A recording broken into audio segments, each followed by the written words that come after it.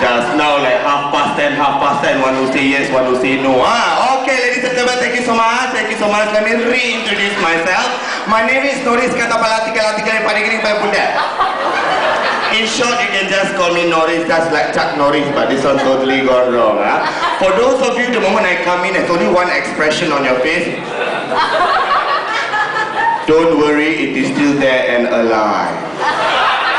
Whatever I have, you might have it too. It's a matter of who's longer, stronger, bendable, reusable, and flexible.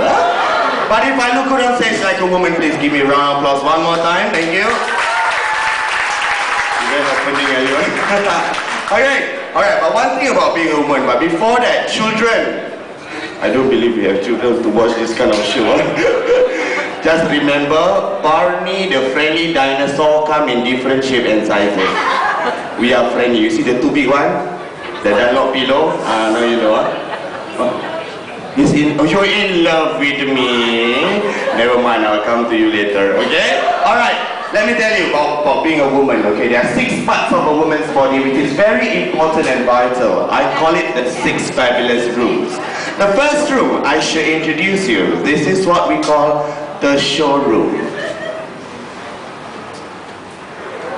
which is the face. So girls, you are neither too fat or too skinny. It's the face that is important, okay? But don't get intimidated over my face. This is not what we call makeup. We call it cement.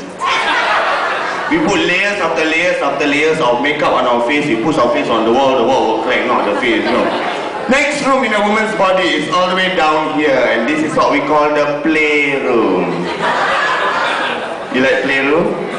You don't like playroom? Okay, to you last, huh? You like playroom, huh? Don't get cheated, this is not the real thing, this is just padding.